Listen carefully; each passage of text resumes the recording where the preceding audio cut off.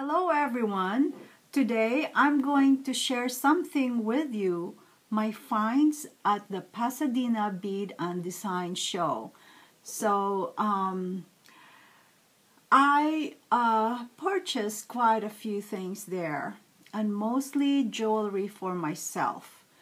I rarely buy jewelry for myself. Normally it's given to me.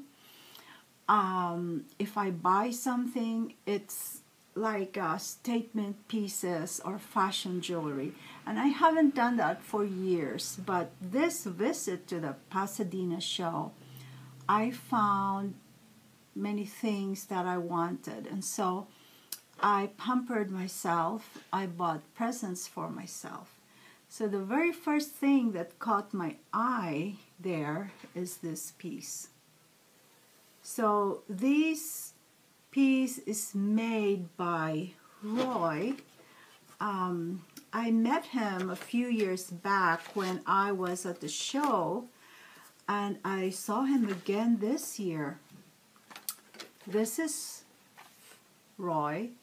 He's the one who hand wire wrapped all of his pieces. And a few of the things that was on display are these bracelets, and all of his shells are from the shores of the Philippines, and so I just love that. It just reminds me so much of home. And here are the other pieces that was on display. I will post these pictures on my Facebook if I haven't done that already. But this is just stunning, and I cannot wait to wear this. Summer, spring, it is just appropriate for that season. So if you notice, let me take this off from here. The focal pieces are these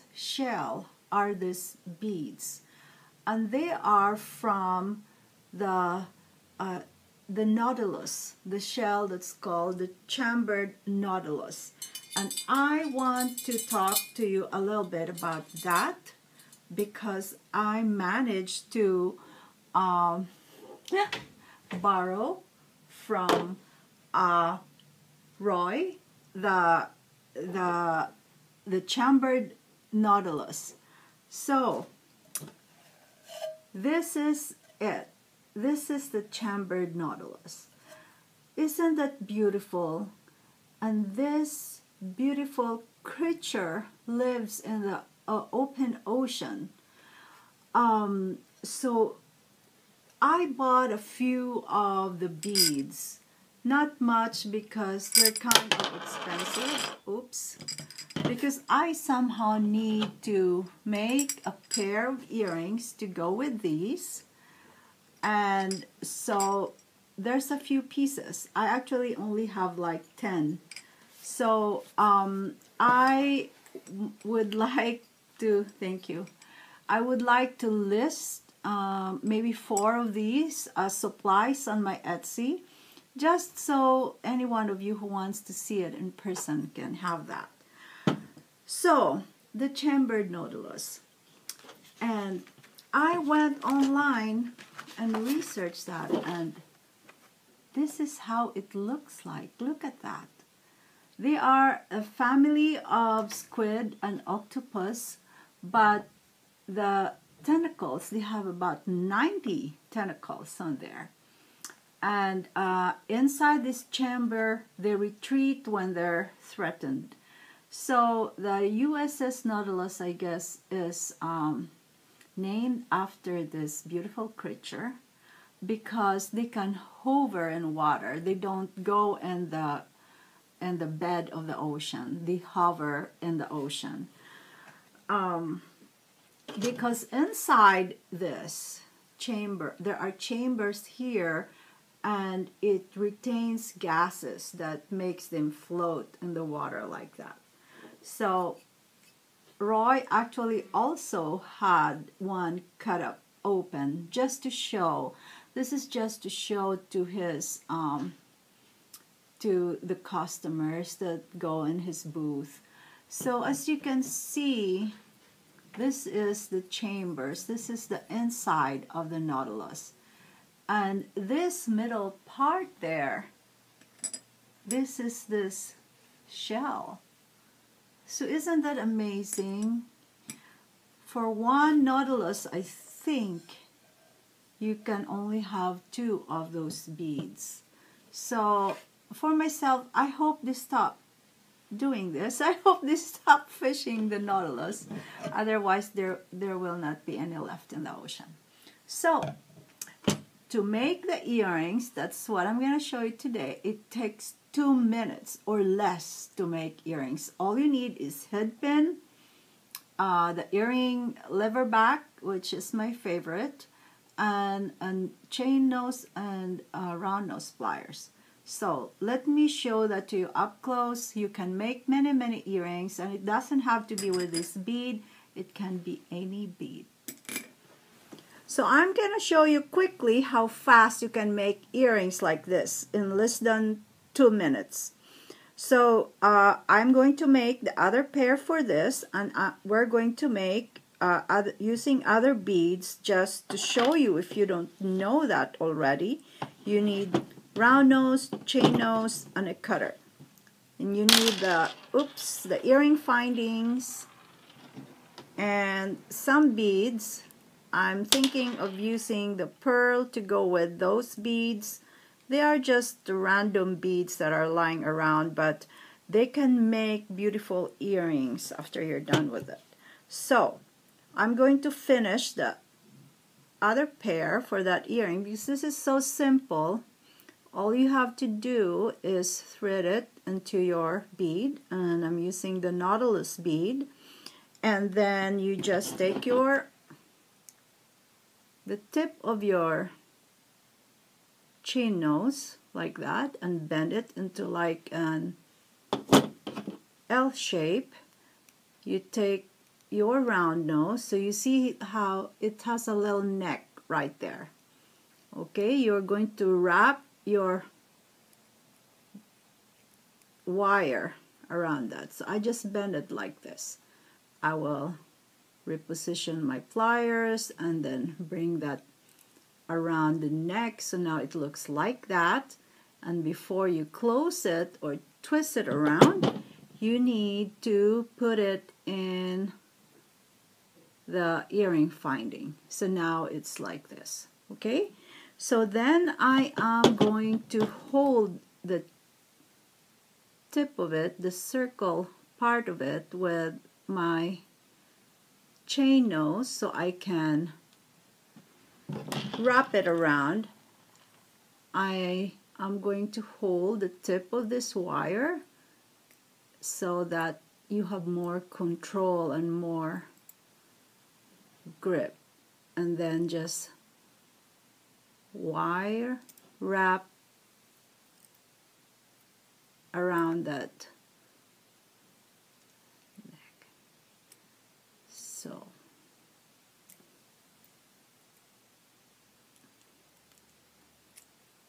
one more, there's still a little space there that we need to fill, and you're done.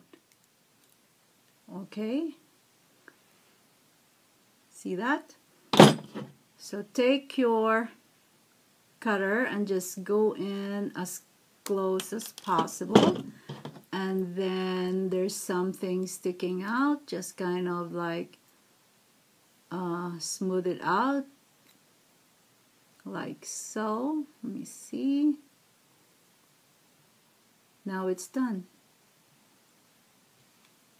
Now you have a finished earring. Now I have 2 earrings.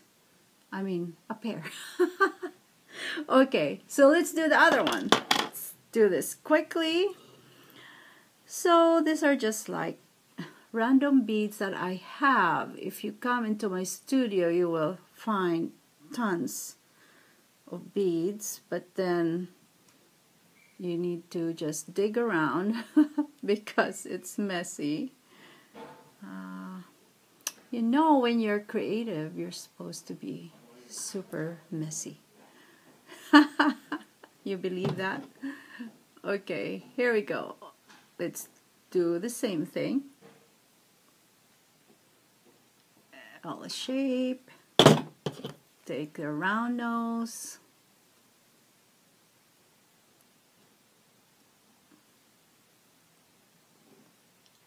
If you notice, I'm not using any paper beads. So these are non-paper bead items. So they are alien. So they are my alien tutorials, if that makes sense. I think I had too much coffee this morning. Actually, had coffee around noon. Oh darn, see, I forgot to put this thing in this. I think this thing opens, so let's try that. Sometimes you make mistakes for a reason. You believe that? That's how you learn, I think. So maybe that part of the earring wire opens up, so then I don't have to worry about that. So let me see. I hope I'm not going to break this. Okay, I think I see a little opening. Oopsie, I'm right. It opens, and then you just put it there. I still prefer the other way, where you would insert it before wire wrapping it, but you can also do it this way. See? Okay, so there you have it. Then we just need to make the other one, and then you have, see how simple it is to make earrings. You can just match any outfit. So that's the fun part of beading. Till next time, thanks for watching. Oh, one more thing. I want to share the love, and we have the finished earrings now, and this is actually made of really good quality findings. These are silver, and that's Swarovski, and that's a gemstone and pearls. So I am going to do a raffle. So leave me a comment, and by the end of the week, I will announce who won this pair of earrings, or go to my Facebook page. And I don't know yet how, but anybody who leaves me a comment on YouTube and on Facebook will have a chance to win this pair of earrings. Thanks again.